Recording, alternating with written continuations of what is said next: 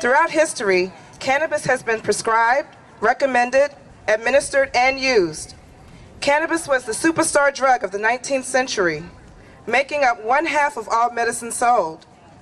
From 1850 to 1937, U.S. pharmaceutical companies listed cannabis as the primary medicine for more than 100 diseases.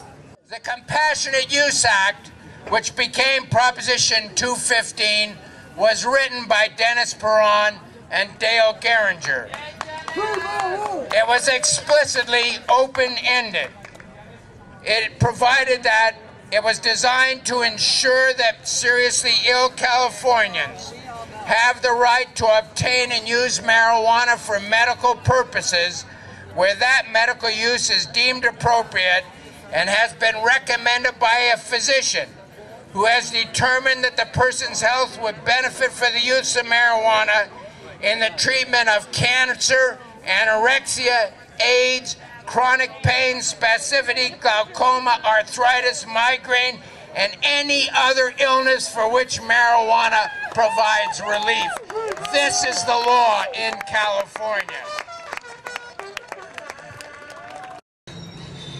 In August of 1999, I was diagnosed with breast cancer.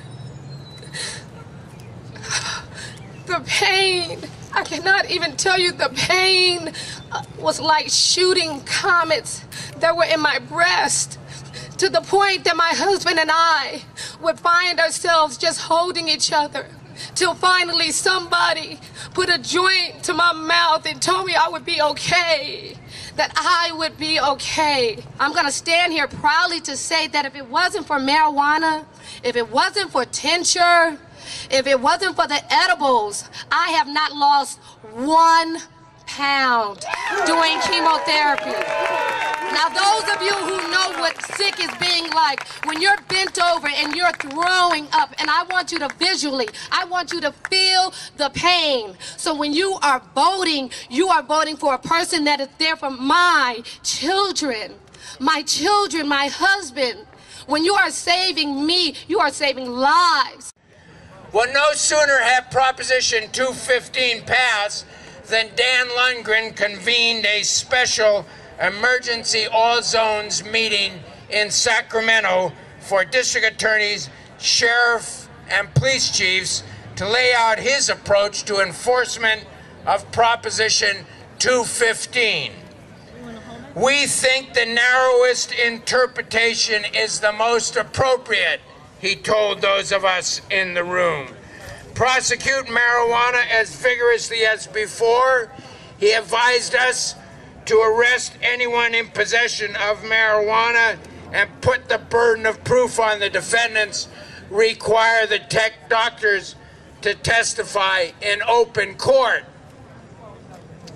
In other words, Dan Lungren showed no respect for the spirit of the law or the voters who passed it.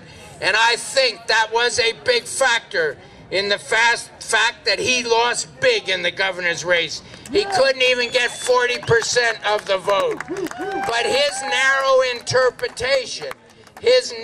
interpretation of 215 still prevails in most district attorneys' offices and county courthouses in California.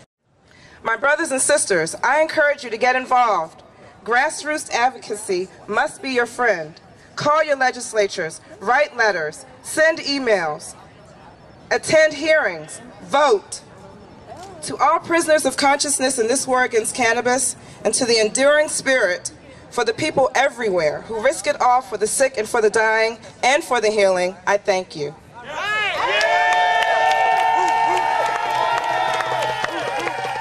What kind of society can deny to its citizens such relief from their pain and suffering?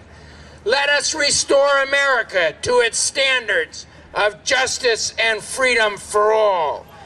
Let us reschedule marijuana and make this herb available to anyone who can benefit for its wonderful, miraculous medical properties. Thank you.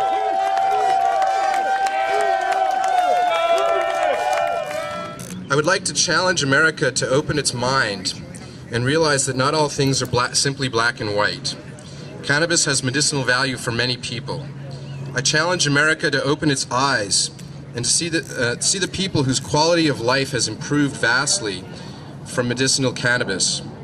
I challenge America to open its ears and to listen to the doctors and the medical professionals who are telling us that cannabis can be a safe and better alternative to other prescription medications.